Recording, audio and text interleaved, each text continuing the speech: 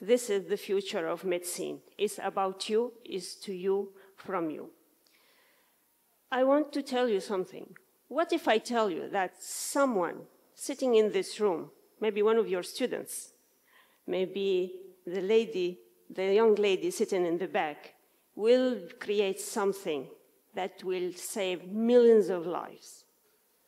What if I tell you that someone, somewhere, sitting and saying, I will be the one who will create this amazing medical device that will save lives, won't be able to even raise a small amount of capital for even prototyping stage? I know it sounds dramatic, but this is the reality. Innovation is not an easy journey, just like using that pointer. There is always a hiccups. When we talk about innovation, we always think, oh, we need to do all these amazing, wonderful experiments, and then we go to the application. In reality, innovation doesn't start from a lab or a hospital all the time. Sometimes it starts from a very simple moment of observation, sitting in the seat, thinking, questioning, and even wondering, where can I begin? I know, because I lived this experience. I started as a dentist. I had my cabinet, I had my patients. And because I wanted to know more, I end up in an amazing, crazy journey across the borders. I was in hospitals, in labs, in conferences, and a very, unfortunately, failed experiments. And here I am here in Dubai, consulting, and I am as advisor to dozens of companies and startups in biotech, health tech, and medtech. To be honest, no matter what the solution is, when someone approaches me, I focus on one thing, a very important thing. It's the talent, the innovator themselves. It's you, the future. Because if you have the vision, then you will be able to overcome all these obstacles. Another thing you need to always think as a talent when I be in charge of helping this innovator is asking a very important question. In innovation, especially healthcare, it's about asking the right question that will solve unmet need. It's about helping. It's about, we heard, compassion. It's about accessibility. So today, I'm not here to lecture you. I'm here to share with you 10 life-tested advices. I lived them, I witnessed them. Are you ready? No? Yes? Okay, let's go. I love the spirit. First, and I think we always talk about it, be curious. Like a scientist. I'm a scientist, but I think you have more curiosity than me now in your age. Can ask why. You don't have limited of, you don't ask why. Always ask why. Not just as a student. Don't memorize by heart facts for obviously straight A's. You keep doing that, but also you need to understand why this fact is a fact. Always question that. It's always important to be on the top of any information you absorb. Second, let career be learning journey. We'll go back to this learning journey. What does that mean? Not a destination. We always hear that. That's me. To be honest, I always ask myself, if I stayed in my comfort zone, and as a dentist, having my patients is a perfect plan, financially and professionally and even socially. Would that be a good thing? Should I regret? It was an amazing learning, and I will never trade it for anything in the world. Yes, our journey, make your journey a learning journey all the time. You learn, there is no time frame, there is no age, there is no even limits, especially now with the accessibility to the information. Science is not only in the lab, it's in the world.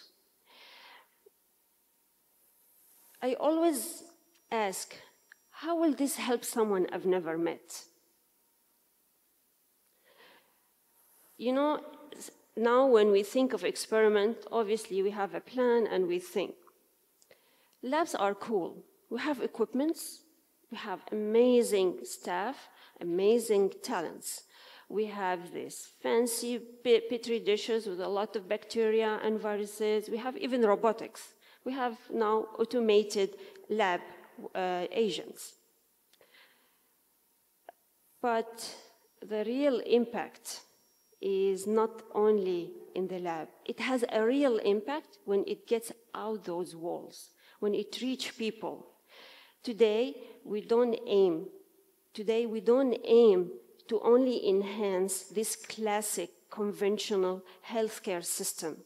Today, the whole healthcare innovation is shifting toward early detection, prevention, and even eradication of diseases.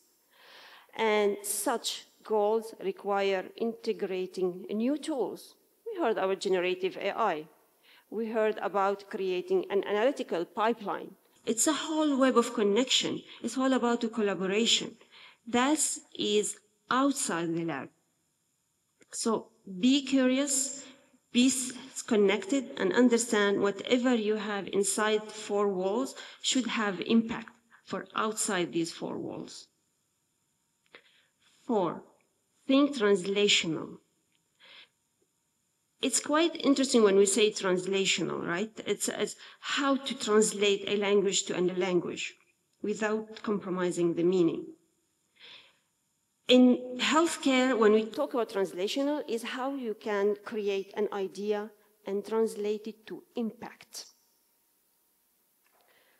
For example, Kenneth, 14 years old, student, his grandfather was diagnosed with Alzheimer, and he was rolling around, sometimes get lost in a very busy city, and it's quite intense for the family with such underprivileged kind of care as Alzheimer.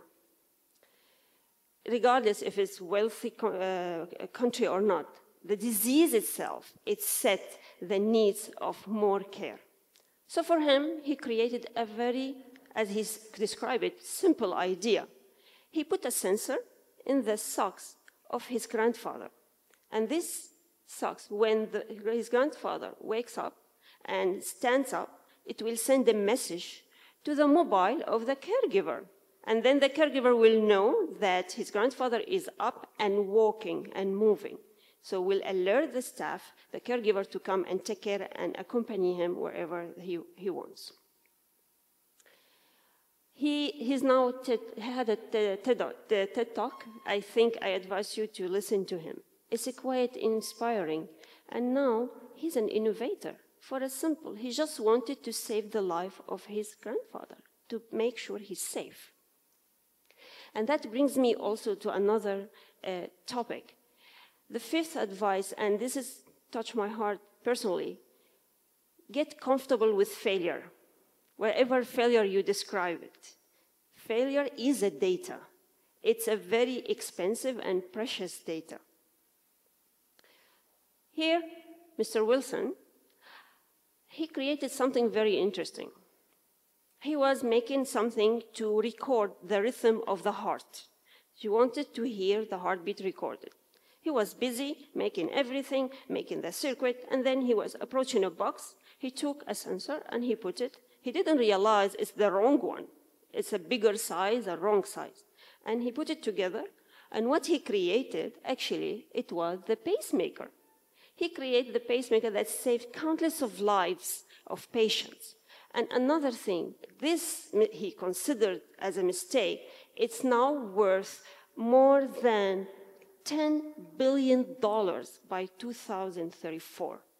So there's an income, there's a profit, and there's also the value as human value to save lives. Be comfortable with failure.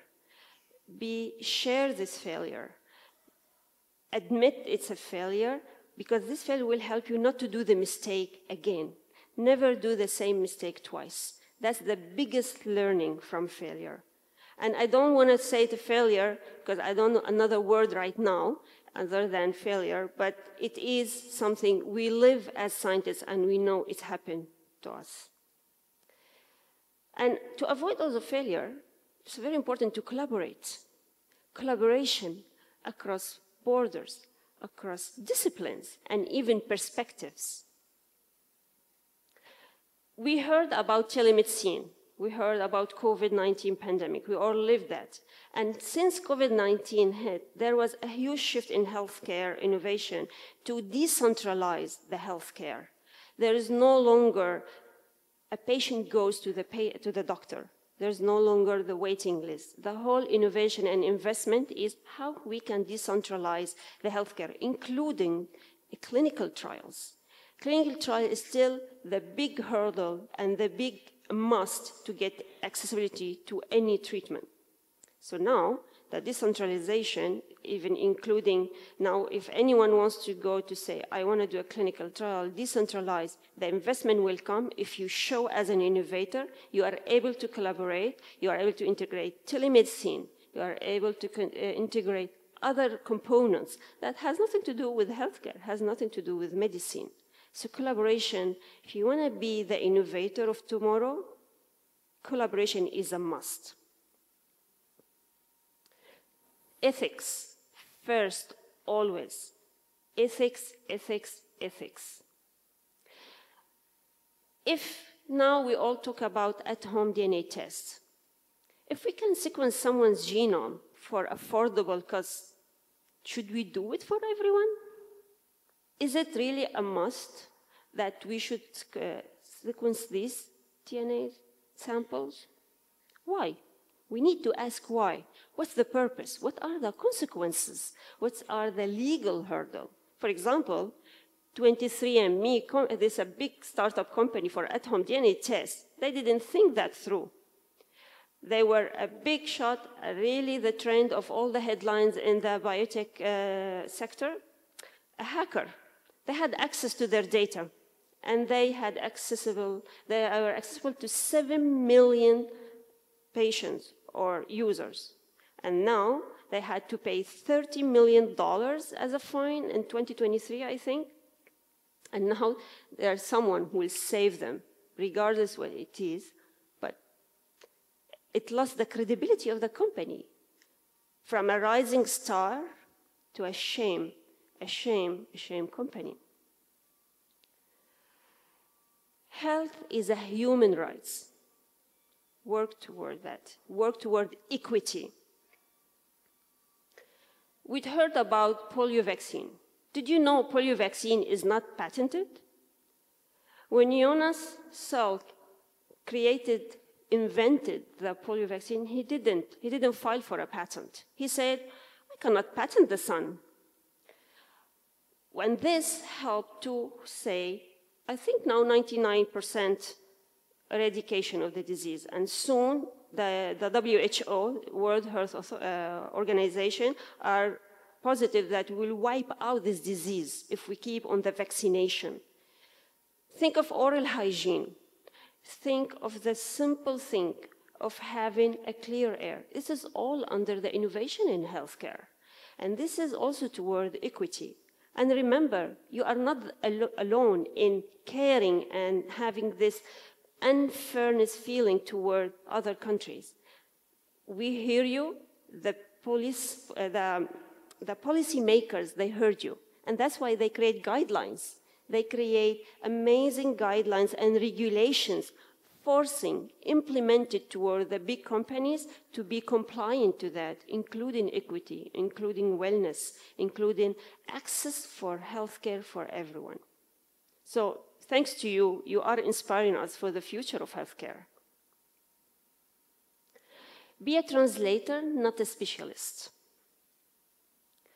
If I talk the jargon and you don't understand me, whatever I'm doing, it has very limited importance because it's not impactful. Always care about explaining, talking plainly, explaining your ideas, be relevant to whatever is needed in the society. Always consider talking to your family, your friends, someone you don't know about the health issues. It's a reality check that each innovator should consider when they are thinking of what's the next revolution in healthcare. Finally, lead. It's very important, and I have to stop here and take a deep breath myself, because when we have ego, it's a big problem. When I finished my high school, the biggest challenge for my mom to understand as a dentist, I'm a doctor. For her, it's only medical doctor. Dentist is not a doctor. And that was really the big hurdle to finish, be top in the class, and put my sign as Dr. Rasha Msallam, just to make my family proud of me. But then I realized, I forgot the purpose. What is a doctor? Is to help patients, to help people. So I went, it was really for me to shift and go back, ask the purpose, why I am a doctor. To be honest, shifting from me to you, to communities, to new generation, you standing here is fulfilling feeling. It's an amazing feeling. It's beyond any award and beyond any diplomas. And that's why here I come to the end. As scientists, I really believe you are the next. I'm here to see you all thriving, contributing wherever you want, wherever you want your journey. And this is example. In April, I was one of the co-organizers of the hackathon Femtech. Femtech is any innovation that target and solve women's health. Mental health, physical health, menopause, or even postpartum depression or preeclampsia. We had 60 students coming from all over, actually UAE. We had even from Ajwan, Ras Al Khaimah. They came, they've never met. We sat, we thought over the weekend, thinking how to brainstorm, having the basics. They create their own startups. They create their own solutions. They pitch in front of venture capitals and CEOs. And it was a really amazing outcomes. And they are now going to Oracle on Friday to have a direct conversation with the Innovation Hub. So be you, enjoy, be the pioneers in the future and the innovators. Thank you so much.